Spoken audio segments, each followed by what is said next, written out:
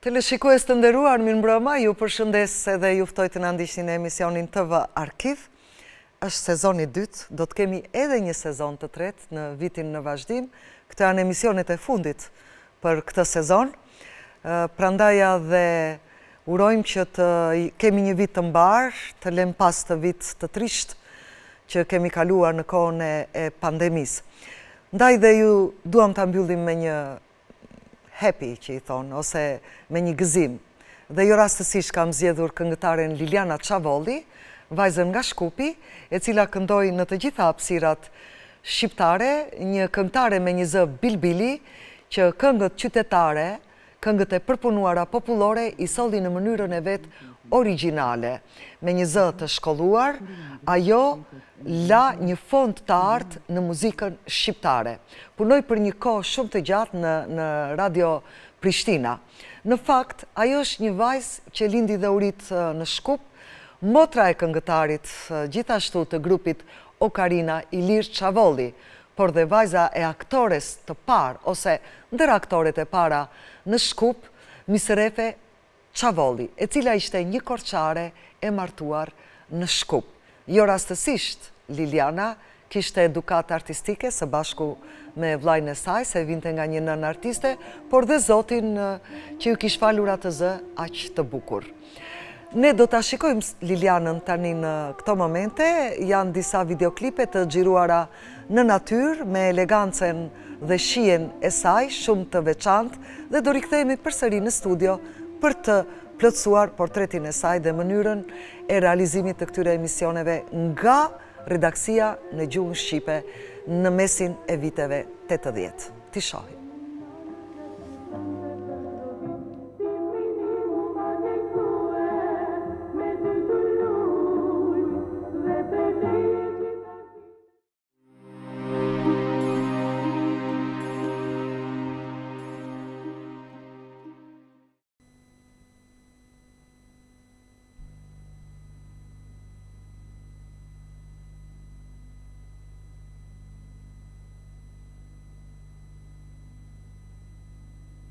Një hije u mbet pengur aleseve të zbardhuar të bistritës së Prizrenit.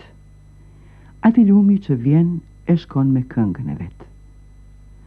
I duket kësaj femre me leshën gjyrkalliri dhe me sy boj argjësh të thella, se në vendlindjen e ujit në dy buzë me rër ka lënë sythin e fëmirisë së vet. Atë që ruan ngroht petlet e një rezeje që luan vjeqërinë e lojës së pa forma. Në sheshin e Shëdërvanit me plagëza të rënda të vazimit, midis hyjeve dhe ngjyrave të kodrës brisharit, ka lënë këngëtarja juaj lotët e mozeve polifoninë e vajit.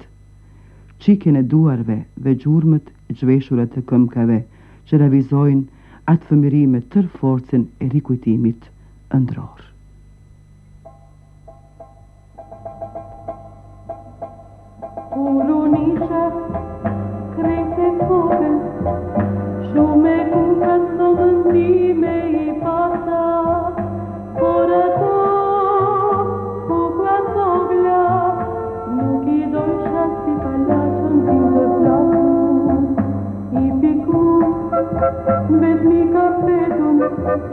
Dhe pamshi dhe fushin afe në tërtoke, vetëm një fjale vinte, e mina në tja shqyton të përshdotit, ti mini mu ma ke këtue, me ty të luj,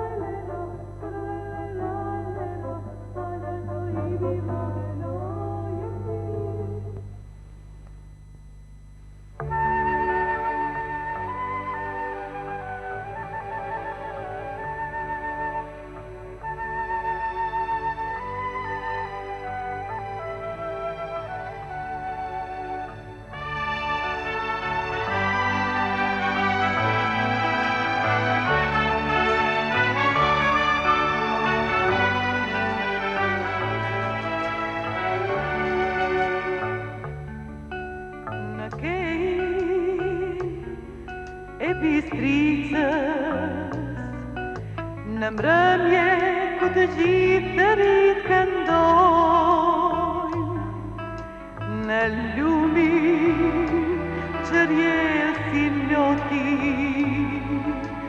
unë hijen të nde aty e kërkoj, të lumë tu dikur ishim në qytetin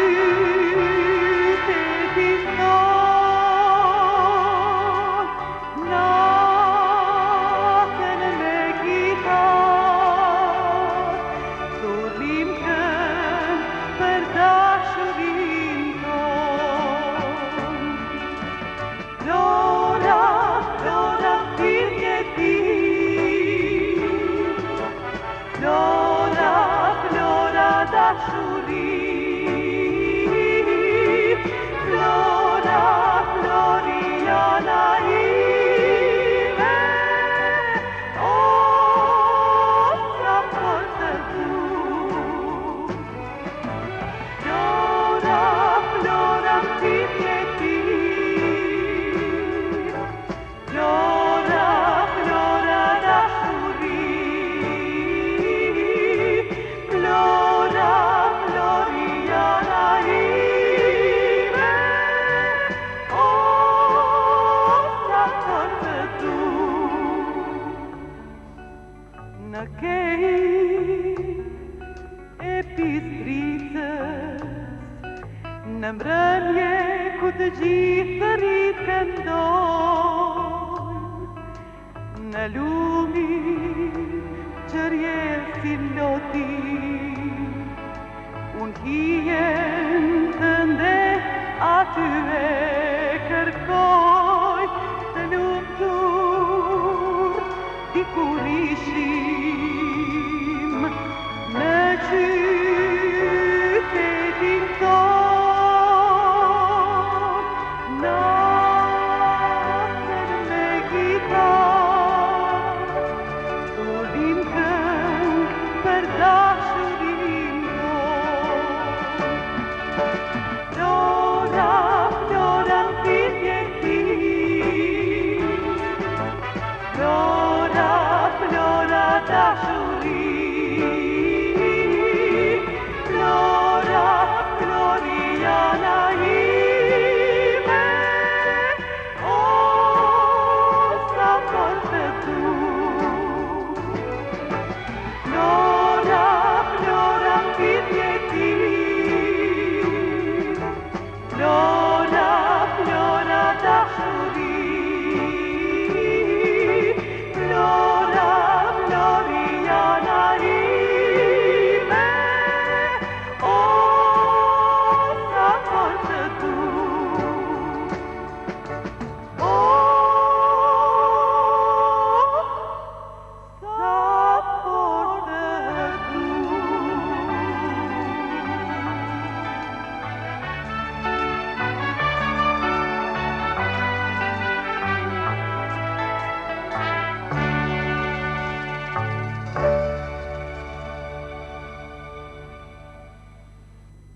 Fatet lundrojnë me erërat, me kohrat, me moshën 8 vjeqe.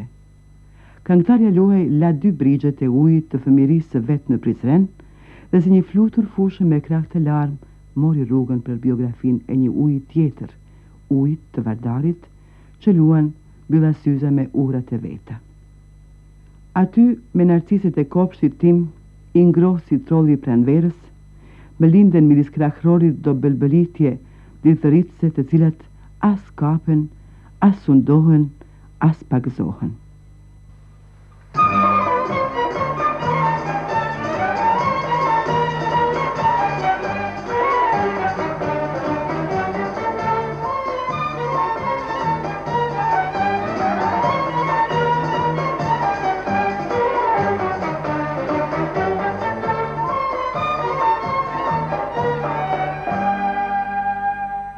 Mi durò di terribia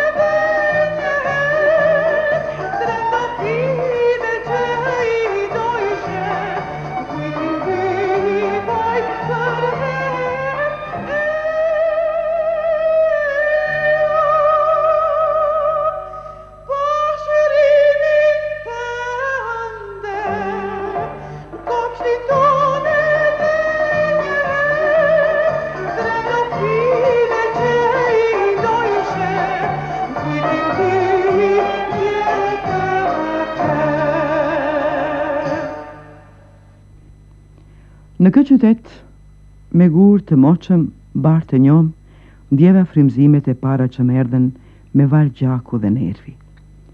Ishin këto kënga dhe dashuria, dy lule në një remb. Këndon të rëfimtarja juaj atëherë kur flake gjaku t'i vinte me tronditje ndërtare.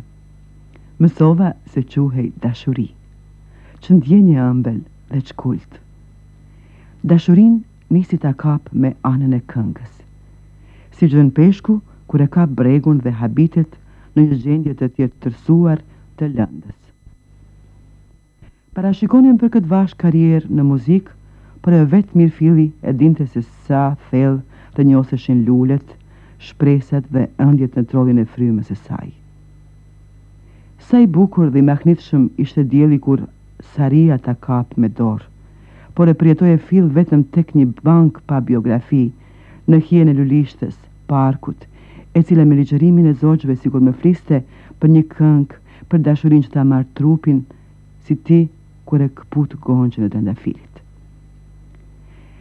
Edhe tani, ajo bank jeton në dheun e vetë të blerimit, duke fshehur në rravat e drurit të moqëm një ofsham të madhe të vagëlluar. Është kjo ofsham ime që ja kam falur drurit, të cilën tani, si për çudi, pas aq ujrash dhe kohësh, e mirëgjej dhe e mirënjoh në klapin e drurit. I thonë, mirë mëngjes, apo mirë mbrëma, dhe e tërë kjo përshkohet me tridhëritje.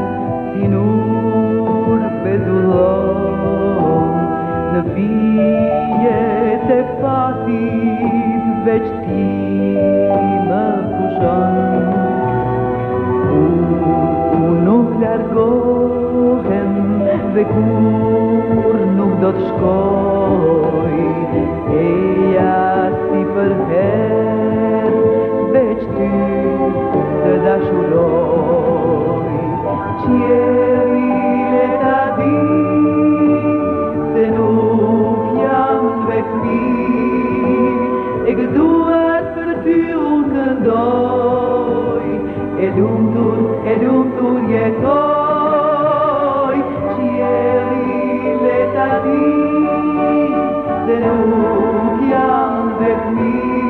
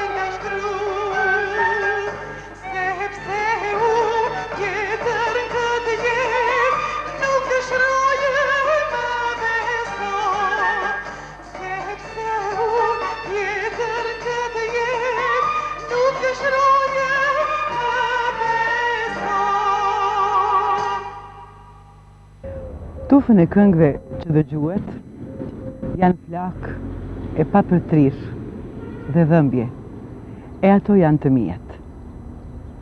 Nëse arritet i qelë portat e përjetimit tuaj, më vjen mirë sepse çastet e muzikës i kaluam së bashku, duke ndarë në këtë mes në dy pjesë të barabartë, shpirtin dhe ndërritjet. Nëse nuk arritet të hyjë në konakun tuaj, atëherë më ndjeni, ju kam borxh, mbase mbani mend se do t'jemi së bashku edhe ndonjëherë tjetër. Sepse kënga dhe jeta ka nevojë për ne, e ne kemi nevojë për to. Pra, gëzuar për këngën dhe jetën e ngrohtë. Gëzuar.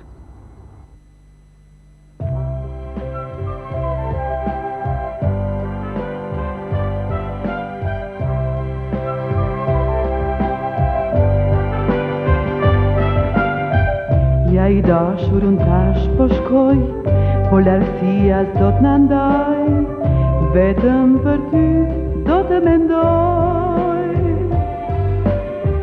Thellë në zemër do të baj, lotët shi dhe buzëqesh, se nuk ka ndarje në mes nesh. Po ty ditën të gjata janë, edhe netët s'kanë parim, vetëm ty kur të kam pranë.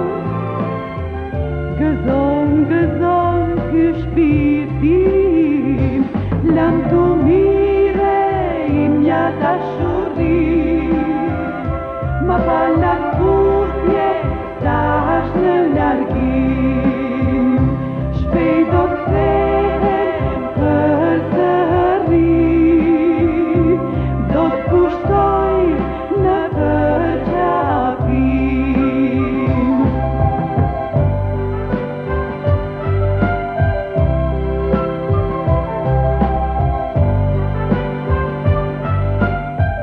Nuk jetoj unë dot pa ty, kujtimet prorët e ti më qojnë, sytë e tu por si ty janë. Lartë në qelë më ndriqojnë, te ti mu me ndja më ri, me ty unë jam gjithni. Pa ty ditët të gjata janë, edhe netët s'kanë parim, vetëm ty kur të kam pranë. Gëzon, gëzon ky shpirtim, lam të mire imja dashuri, ma falat putje tash në largim, shpejt do t'kthehem përsëri, do t'kushtoj në përqafim. Lam të mirë e imja dashuri, ma falat putje tash në largim, shpejt do t'kthehem përsëri, do t'kushtoj në përqafim.